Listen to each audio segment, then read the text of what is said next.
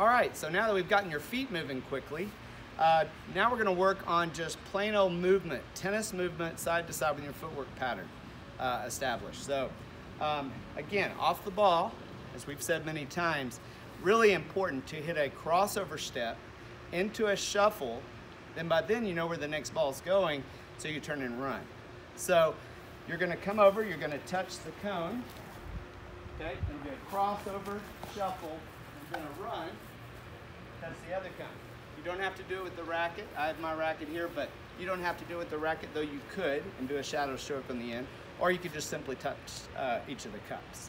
But again, 30 seconds, followed by a 30-second rest period. So take a look at this.